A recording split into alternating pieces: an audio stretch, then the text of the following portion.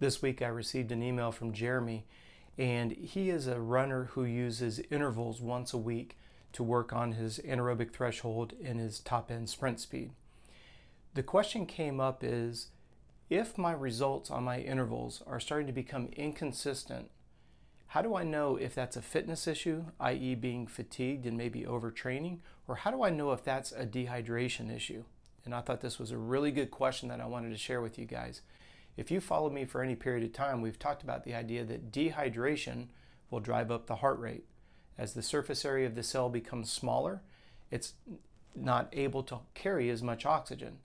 The oxygen demands of the muscles are the same, so because there's less oxygen per red blood cell, the heart rate's going to be artificially elevated. So I'm very impressed that you're able to pick up on those small details. How do you know if you're fatigued? Well, what you're able to do is look at your pace and compare that to your average and your max heart rate. If your average and your max is, within a couple points of one another based on history. So let's say that you're on a 6-week training block. You're comparing weeks number 2 to number 3 to number 4. They should be relatively the same. Our goal, of course, is to get slightly faster, but at the same or even a lower heart rate because your aerobic capacity is improving. Go back to the original question. How do you know if your speed is not getting faster, or in this case, it actually started to regress? How do you know if that's a fatigue issue or if that's a dehydration issue? Well, you have to start with the dehydration. If you weigh yourself before and you weigh yourself after, and you factor in how much fluid you consumed, you should be in that sweet spot of having a sweat rate loss between 1 and 2%. No less, no more. If you're new to our channel, in our description box here on YouTube, you have a link and immediate access to the sweat rate calculator. Very simple. You weigh yourself before and after your activity, and you document how many ounces of fluid you took in. It'll give you your sweat rate. When you're done with your interval set and you do that calculation, if you're in that sweet spot of 1 to 2% and your interval paces are getting slower or stagnating at any level, you know that it's more of a fatigue related issue because you've checked off the box of dehydration first and foremost. Super important for both quality and of course for health, because your body needs fluid to dissipate heat through the form of sweat.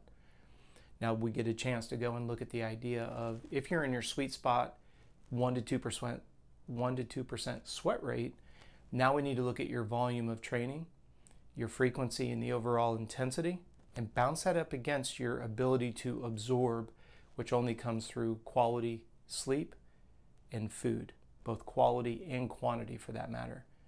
So do you see how when the question comes in, hey, why are my interval speeds starting to have a little bit of a regression? Am I doing too much? You can't answer that with just a definitive yes or no. You've got to look underneath the hood a little bit. If you're getting 8 to 9 hours of sleep and you've got good sleep ratios, 2 hours of deep sleep, less of 15 awake time, we know the quality of sleep is there. 8+ hours, good ratios. If we look at your calorie burn rate and we look at your food intake and you're within 200-300 calories of that, not allowing there to be a big calorie gap, then we know that you're getting adequate amounts of food. So now what we have to take a look at is what is the volume of training? Is it too much? Is it too often? Is the intensity too high for too long of a period of time?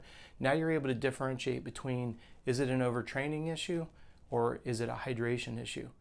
All that really, for the context of this conversation, what really was the genesis for it was that we want to get faster, and we're not seeing that incremental improvement, even though the consistency and dedication is there. And I love this kind of a question because it tells me you're paying attention to details. Don't just plod your way through a workout. Always know what the purpose of the workout is, have a definitive purpose of why you're there, and then make sure that you have a way to quantifiably validate that the work you're putting in is actually working. Sounds a little elementary in this video, but it's something that when it comes to emails and phone calls and phone consultations, this is a high level of frustration for many, many people. They're willing to dedicate the time and the energy to put it in, to put the sweat equity in, but they're not seeing the return on the effort that they're putting. So that's why I appreciated this question, and I wanted to convert this to a video for all of our subscribers. If you happen to have a question similar to this, whether it's curiosity or a frustration, please send it to me. All of our subscribers would greatly appreciate it. the number of people who continue to subscribe goes up, so thank you so much. If you haven't subscribed, please do us a favor, do so, turn on the notifications. That way you'll know when we put out a video, which is almost every day on YouTube. If you happen to have a question you want to send it in, please do so. You can send it to contact@coachrob.com. I want to thank you for your time today, and I look forward to seeing you tomorrow.